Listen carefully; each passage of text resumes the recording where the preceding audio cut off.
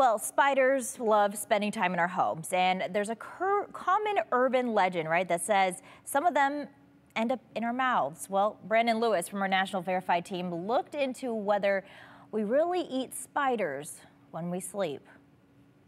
Does it feel like you keep finding spider webs in your home no matter how many times you clean? In a 2016 study, researchers found spiders in every home they checked. In fact, one is probably looking at you right now. Verified viewer Carrie emailed us to ask about a claim she heard that humans end up swallowing a few spiders every year while sleeping. So let's verify. Do humans regularly swallow spiders while sleeping? Our sources are the Burke Museum in Seattle, Floyd Shockley with the Smithsonian National Museum of Natural History, and Michael Bruce, founder of thesleepdoctor.com.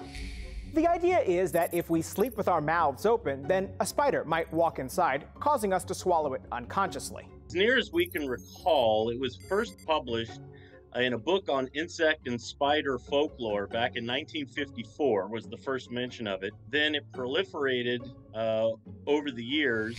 Our sources say there was never any scientific evidence that this happens. Spiders are not going to walk into basically a dark, moist cave where all that's coming out of it is carbon dioxide.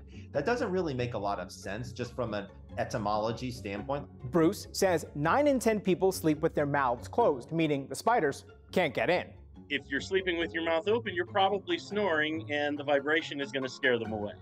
Put simply, the Burke Museum writes, for a sleeping person to swallow even one live spider would involve so many highly unlikely circumstances that for practical purposes, we can rule out the possibility.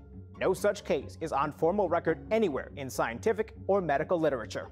So no, humans do not regularly swallow spiders while sleeping. This is an urban legend. With your Verify, I'm Brandon Lewis.